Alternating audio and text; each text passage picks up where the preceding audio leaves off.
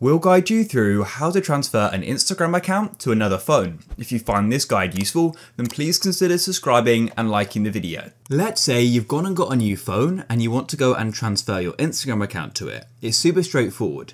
So what you're going to go and need is either your email, phone number or username of the account and then your password.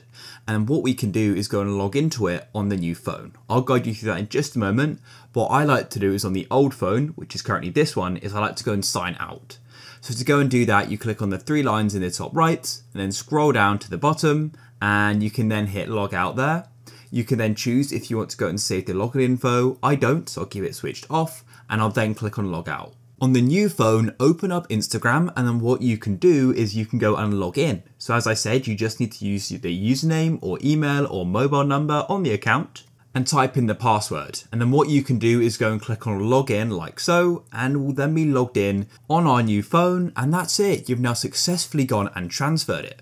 So if you guys found this useful, then please consider subscribing and liking the video for more.